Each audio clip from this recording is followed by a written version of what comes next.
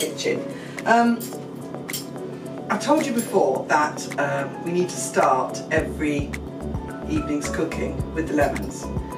But what do you do if life doesn't hand you lemons? Use cucumber. Not as nice as Sicilian lemons, but I've been away, so I haven't got any lemons in. And I've been away at the Romantic Novelist Association's annual conference, which sounds as if it's something terribly dry and serious. It really isn't.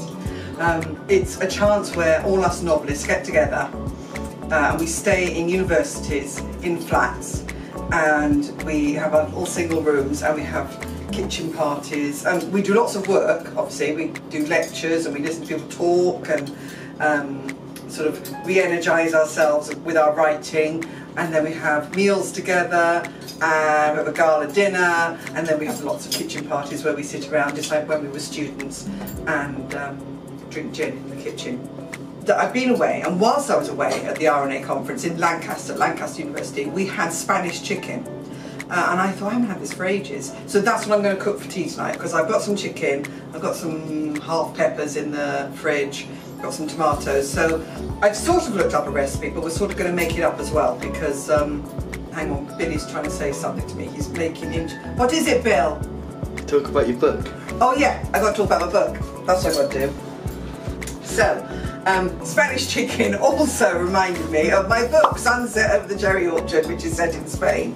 Thanks, Bill. Glad you're here. Brilliant. So, so my book, Sunset Over the Cherry Orchard, was set in Spain, and I went there with Katie Ford, and we had a fantastic research trip, stayed in a villa up in the mountains, and we had brilliant tapas, and that's what inspired Sunset Over the Cherry Orchard. And that was a fantastic trip.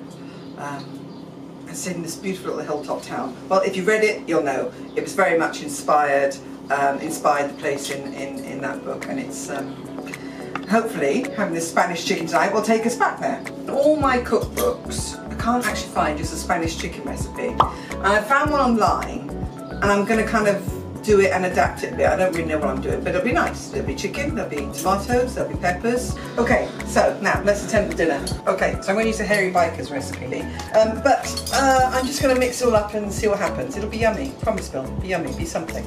But let's start by, it's been a long day, I'm feeling very jaded. Let's start with a slug of this. And chop in some onions. We'll get some peppers out of the fridge, some tomatoes, get them in the oven, get them roasting, and then we'll see where we go from there. Okay? Hey, chopped all the onions, peppers, potatoes, tomatoes, gonna drizzle it in some olive oil, salt and pepper, whack it in the oven at quite a high heat, and then I'll work out what to do next.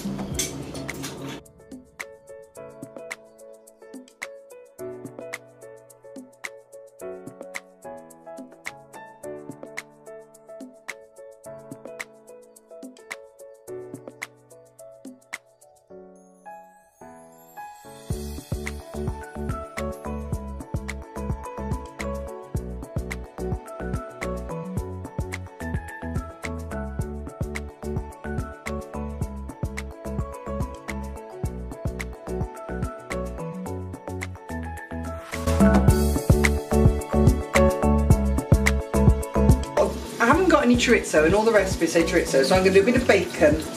Might put some chilli flakes in as well, because I haven't got any chorizo. So we'll fry off this bacon first, put it in the pan, fry off the chicken, some garlic, and then combine them all and see what it tastes like.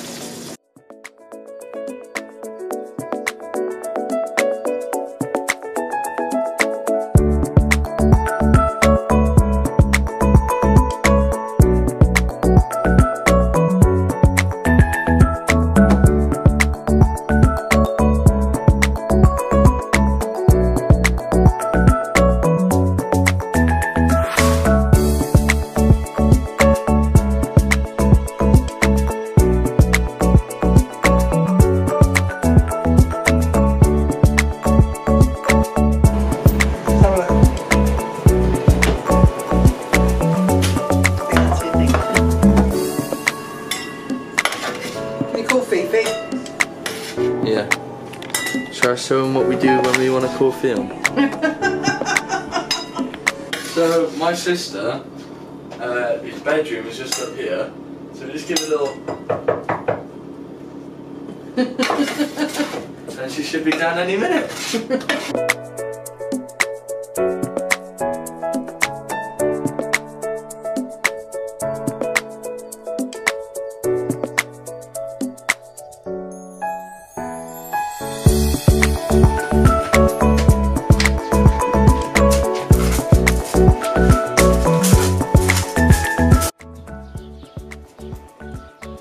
But it wasn't what I was planning to cook. I was expecting to cook something in tomatoes with green olives and chicken. But it looks okay. So cheers.